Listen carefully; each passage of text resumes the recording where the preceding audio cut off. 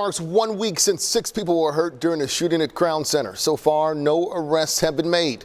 KCPD confirming with KSHB 41's Alyssa Jackson, several persons of interest have been identified. She went back to Crown Center this afternoon to check in with business owners that are still feeling the impact of what happened. This is what people think of when talking about Crown Center. This has been an establishment that has been open for over 42 years. Outside of shopping and eating, it's a family-friendly spot that's a part of Kansas City's history. Exactly a week ago, a mass shooting here at Crown Center not only shocked people who grew up in Kansas City or frequented Crown Center, but also employees who work inside.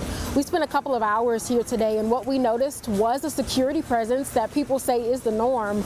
But what business owners are having to adjust to, they say, is slower business than usual. Andrea Penaloza said they closed minutes before it happened, but the store was in the line of fire. I don't know if anyone else had as much damage as we did. Some of Empanada Madness is still boarded up, but it's not the look that's impacting them as much as a 50% drop in sales. I'm doing Amazon Flex right now to adjust, because we just don't have any sales at the moment. An employee at a different store who did not want to be identified confirmed this is a slow time of year, but it's not usually this slow. Yeah, we took a massive, probably about a 30% sales decrease compared to what we usually do. While some of them hope for a normal week of business to come sooner than later, they're also taking this as a learning experience. We're going to hopefully train at all of our stores just in case something like this did happen at a different restaurant, so that way they know what to do. And they're hoping in this season, there's something people can do for them. Help support our small businesses, because